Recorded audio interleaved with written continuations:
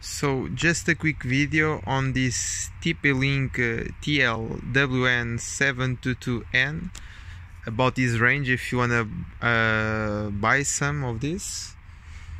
So first of all, you must install the drivers before using it, otherwise it won't work. So we have here 6.5 megabytes per second, and I show you in a second. The antenna might be 800 meters or 1 kilometer away, but first let's check what we can do with 6.5 megabytes per second. So let's try to open this is a blog.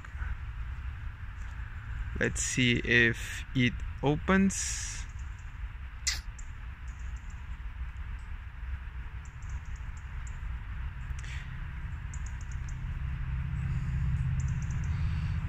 It won't open.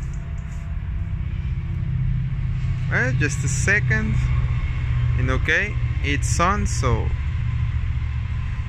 we can open a blog. It takes a while, but of course it will depends on how much data you want to use.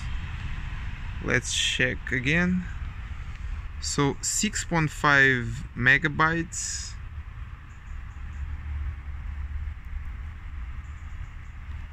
Now I'm going to show you where is the antenna, and besides I'm indoors, as you can see. Let me see if I can show you the antenna, if I can zoom it. The train passes there also, and the antenna is right over there. There is the antenna. So I'm gonna use it for an application that we'll only need to send 6 kilobytes of data per time. But here's an idea about the range that you can get using this Tplink TL-WN722N. So it will work, hopefully. Bye bye.